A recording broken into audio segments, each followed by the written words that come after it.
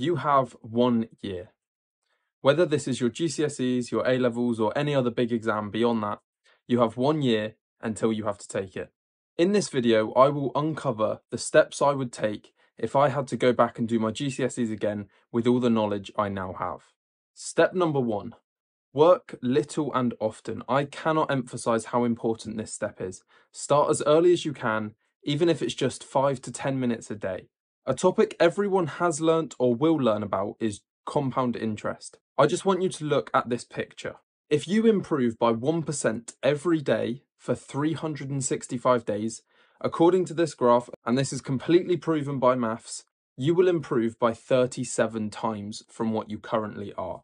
If you leave all your revision and exam preparation until a month before the exam, this is never going to be able to happen. No matter how hard you work, you're not going to be able to use this same compound interest to get to where you would if you just started now. All it takes is a piece of paper, a pen, just write some notes down, read from a book, do anything you need to do. It's better than just doing nothing at all.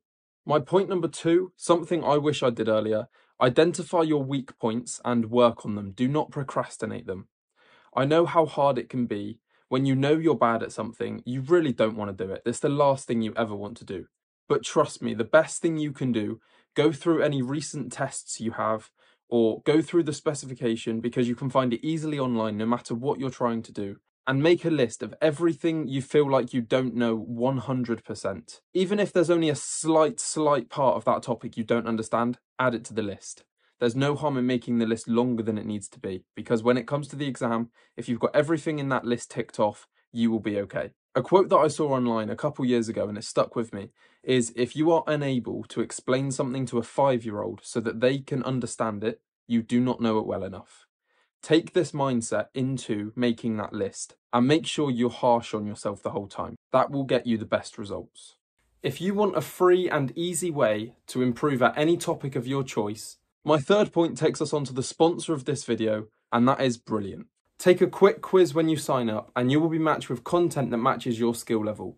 Whether you're a complete beginner or ready to solve expert problems on a quantum computer. Brilliant is the best way to learn maths, data science, and computer science interactively. With thousands of lessons, ranging from basic to advanced, and new lessons are added every month. Whatever your skill level, Brilliant customizes the content to suit your needs and lets you work at your own pace. Whether you are interested in programming, data science, or you just want a bit more help with your GCSEs, Brilliant covers everything. I studied degree level maths, and using Brilliant, I've been able to polish up my knowledge on calculus, probability, and stats. Some of the tricks and tips I have learnt from Brilliant courses have made me think about certain topics in a different way that even my university lecturers could not teach me. You can get started completely for free for 30 days and get 20% off an annual plan by visiting my link brilliant.org/brainstorm. And this will be linked in the description, so go and check that out if you're interested. Trust me, you do not want to miss this. Leading on to my next point, start making revision notes as soon as possible. Now, I've said it a million times in other videos, it is really important to find a revision method that works for you. Don't just copy what your friends do because they do it. Don't just copy some online teacher because they told you to do it. Genuinely play around, flashcards, posters, mind maps. Online quizzes can work really well nowadays. Find something that works really well for you. Alongside finding a revision method that works for you, do not neglect past papers. Past papers can help you understand exactly how the exam boards are going to ask the questions when it comes to that big exam in a year from now. Whether you're familiar with the content at all, seeing it in a past paper gives you a good idea of how it's going to be asked, so that when the teacher does come around to teaching you it, you've already got in your head, oh, I know exactly how they're going to ask me this, so I can now answer this question that I saw before. It works really well, trust me. And this takes me perfectly onto my next point. Do not be afraid to work ahead of the classes and the teachers within the specification. If you do this, all it takes is a quick Google online, YouTube. You can read ahead in the textbook. If you can go into your classes understanding roughly what the teacher is going to be teaching you, just by understanding the basics of it, whether it's a couple words and what they mean, or a method or two, then I guarantee when the teacher's explaining this to you, rather than it just going in one ear and coming out the other, it will stick in your brain and you will understand everything the teacher is saying. This is a prime example of working smarter, not harder, because while all your friends are sat there panicking, saying they don't know anything about the topic, you already know, because the stuff the teacher told you actually stayed in your head because you understood it. And on to my last and probably most important step is don't just remember facts and methods. It is so important to understand how they work. This will massively help your long-term memory and save you a lot of time in the future.